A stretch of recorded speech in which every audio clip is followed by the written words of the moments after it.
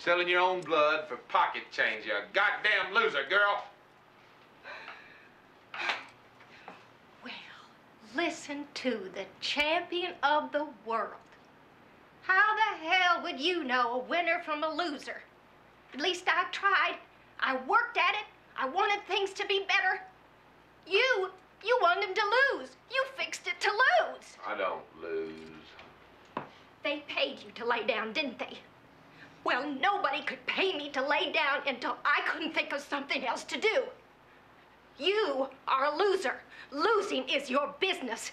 It's what you do best.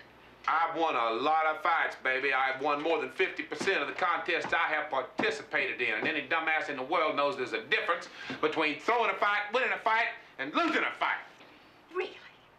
Well, you asked the dumbass you were fighting, buddy. You lost. You asked the dumbass referee. You lost. Asked the dumbass peanut vendor and any dumbass stupid enough to ever bet on you, you lost. You've been on your back more than I have.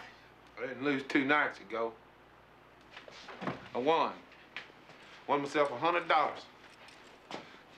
And if you could have kept your sorry ass off the street, we'd be on a Greyhound bus now bound for California. I can't stay in here. And we'd have money in our pockets, bitch.